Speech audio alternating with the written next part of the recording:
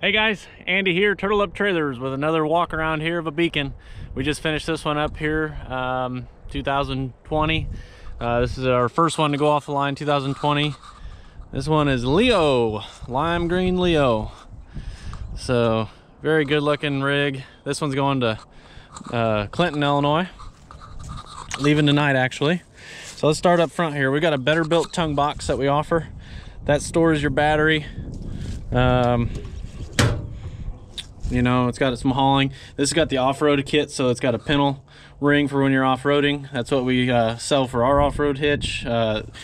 We sell it with the ball attachment when you're just going down a road, and then you can swap over to pintle if you're going to be doing any obstacles or terrain that is a little rougher.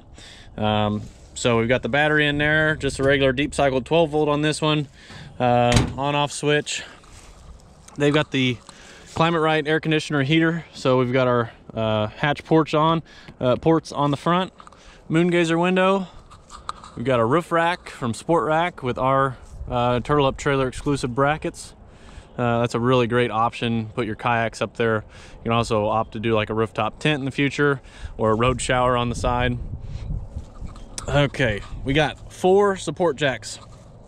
On all 4 corners we have a support jack. A lot of places just do 2 support jacks in the back and a tongue jack, but we found as you kind of roll around inside the interior when you sleep, it likes to rock a little bit on you, so we want to make sure that you're good and sturdy. I don't like it rocking, so I put 4 on mine, and that's how we started doing all of them. Again, off-road kit, so it got the off-road fenders that are stand-on, 31 by 10.5 inch tires with steel off-road wheels, MT tires, so you can really get into some stuff out there. 30 amp shore power hookup for your 110 and city water connection, because they do have a water tank with a sink in here. We did a porthole window because they wanted one. This is our first porthole window we've done, and I really like how it turned out. Let's take a peek inside. Well, first let's talk. We've got the porch lights on each side too. Now we offer these with single door on the side entry. So with a single door, you only get 1 porch light. When you buy the second door, that porch light comes installed on the other side as well. So we'll kick the lights on here. Again, the switches are right inside the door. You've got a reading light up front that goes blue, or you got your reading light on. There's the interior sides of the AC ports, and you can actually rotate these to whichever way you want to direct the air. And then there's your moon gazer from the inside. Really, really good looking interior in this, all light gray. That's the bed in the couch form. If you want to flip it out, you just flip this side up and pull the whole bed and fold it over, and it lays out really, really comfortable. Over on the other side, again, second side door, they opted to keep the original ceiling fans, so the fantastic fans up top. These are 3-speed and reversible with this switch right here, so you can kick it in where it's pulling air in or pushing air out. In-floor storage, it's still got the plastic on it. We didn't want to get it all scratched up for the customer. I'll step inside here. They did no stowaway table on this one. A lot of places, you know, a lot of people may not want that. That's just takes up a little more room, but it is a really good option. And what's cool about this is we leave all the pieces there that they need. All they need to buy when they do the stowaway table is our kit that actually comes with the recessed mount for the post that goes inside that mount. And then your in-floor storage covers are the tabletop. So that's really cool. So in the back here, let me get these set up. We did slider doors. So these are really, really nice. This one has a little bit of a lock on it, so that way it stays put when you're going down the road. One giant open shelf though, and they all slide. And they slide in these little grooves in here, and that's what gets us our slider door. They have a little bit of a bracket on the back. And then they've got their power, 110, USB charging, and the cigarette charging port. I'm sure there's another name for these, but I'm not sure what it is. So cigarette charging port is what it's going to be. There's your porthole window, of course, carbon monoxide detector, and fire alarm in here, and we always, standard is a fire extinguisher on the inside. We want our owners to be safe in the event something happens, but hopefully nothing ever will. Never had any issues, hope to never have any. So and then the floor, I didn't cover the floor last time. Standard is this foam backed vinyl flooring. It looks like wood plank, but it's foam backed vinyl. It's really good for sound deadening, and it's easy to clean. You can see I got a little mud here. I'm gonna clean that up before they come pick it up, but you know, it just wipes right up. You get a little sparkle spray on there or some Windex and wipe it up and you're good to go. The upgrade is carpet tiles. So we do a really nice sticky back, adhesive back carpet tile, and we do that in 2 different colors. And if you want to upgrade to that, it just adds even more sound deadening, a little bit of an R value, but what's cool about it is the mattress doesn't slide around anymore once you do that. So this one, you know, it's not bad when you're sitting on it, but as you go down the road, sometimes the mattress will kind of move around a little bit, but the carpet will actually hold it. It's got a little more friction. It'll hold it there to where you can't, it won't slide around on you. So just another idea. Plus, when you get it stained, you don't have to replace the whole floor. You just pull up a tile or 2, replace those, and you're back on the road. So let's close this door here, and we'll go check out the back side.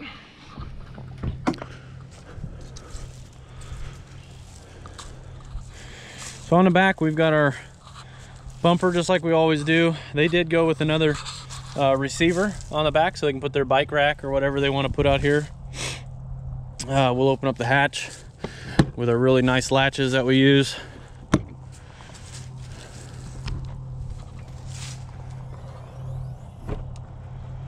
And we'll kick the lights on for you. All right, so we've got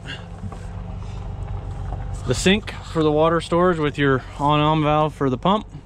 And I think we've got some water in there. Oh yeah, we got some water. So you can brush your teeth, wash your hands, that sort of thing. Turn the pump off.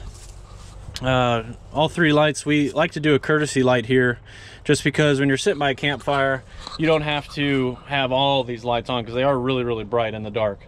So we want to make sure that that's an option there, to just have a little bit of lighting, or you can just keep your backsplash light on and shut the overhead lights off. Or you can have them all on and really brighten up the place.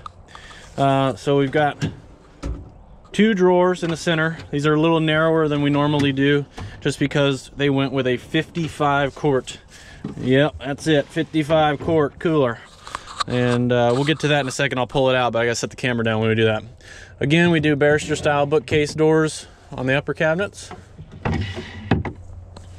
So you really get clean, open countertop space when you're working. You can grab stuff in here and you're not disrupting the entire countertop, so you don't have to clear things away.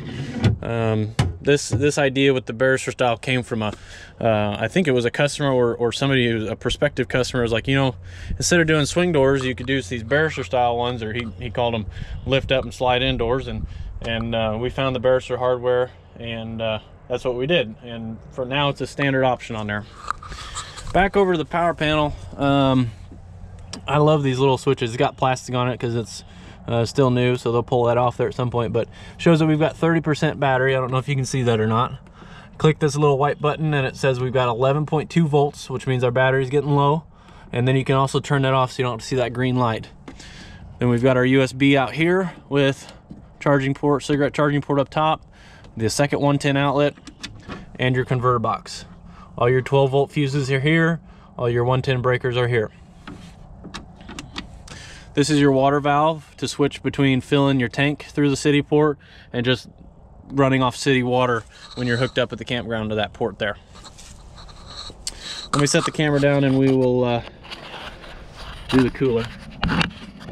There we go. Lift up on the blue latches here and they unlock and come out.